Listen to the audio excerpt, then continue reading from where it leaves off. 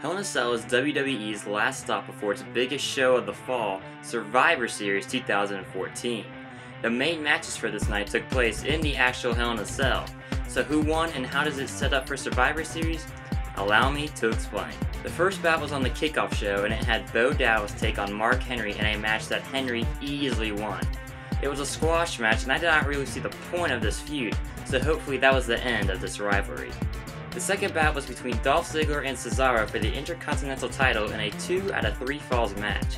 It was a fun match to watch and a great way to start off the show, as Ziggler won and retained his belt. Hopefully this rivalry continues and I could see these two somehow be involved in a traditional Survivor Series match next month. What followed was Nikki Bella vs Brie Bella, with the loser being the winner's assistant.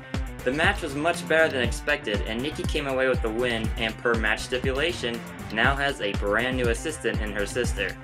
You know that means this feud will continue and will possibly culminate at Survivor Series. Next was the WWE Tag Team Championship match between the Usos and Team Gold Star.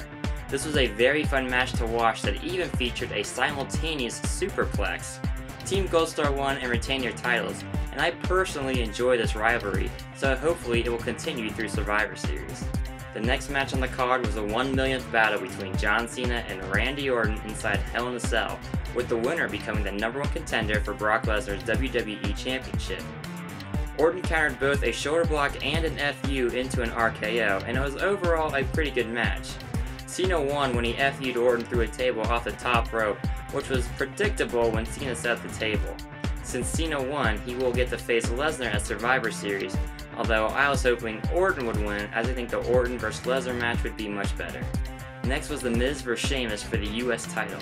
This match was okay, with Sheamus retaining his championship, but the real star here was Mizdow. He copied The Miz to a T, and the segment that followed the match was pretty funny. Also, my tweet was featured on the WWE app during this match, so that was pretty awesome in my opinion. Big Show vs Rusev followed. I thought this match was not very good, and it seemed pretty slow and dragged on forever. In the end, Rusev won and continued his dominance over American wrestlers. I personally do not know who Rusev will face next, as I have been clamoring for him to challenge for the United States Championship for a while. But until that day comes, it looks like they're just going to feed another American wrestler to him to squash. The Divas Championship match was next, with AJ defending the title against Paige. AJ won when she made Paige tap out after Alicia Fox rolled Paige back into the ring. Prior to this happening, Paige slammed her head when she fell off the barricade. After the match, Paige slapped Fox, so these two could be starting a feud, and it might be these three battling it out for the title. Overall, the match was okay, but we've seen better from AJ and Paige. The main event followed, and it featured Cincinnati's favorite wrestling son, Dean Ambrose, take on his longtime rival, Seth Rollins. When the match started, Ambrose brought tons of weapons to the ring and climbed to the top of the cell. Rollins then sent Joey Mercury and Jamie Noble to the top to try and get him off before Rollins climbed up himself and ambushed Ambrose. Rollins would then try to climb off with Ambrose chasing him. They were then battling it out on the side of the cage before both wrestlers fell off the side and through the announce tables. As they were being taken out on stretchers, Ambrose would get up and throw Rollins back into the cell. What followed was a brutal combination of chairs, tables, and violence. The match was great until the very weird ending, which saw Wyatt interfere and cost Ambrose the match.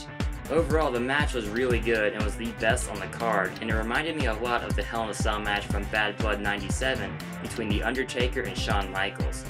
It also looks like Wyatt and Ambrose will now be rivals, but you can bet that Rollins vs Ambrose is far from over. Hell in a Cell 2014 was a pretty solid show, with Ambrose and Rollins stealing the show in the main event in the Hell in a Cell. It was by far the best match of the night in my opinion, and if you missed the show, you definitely want to catch a replay of it just to see this match. Hopefully the questions from this pay-per-view will be answered in the following weeks as WWE heads towards Survivor Series.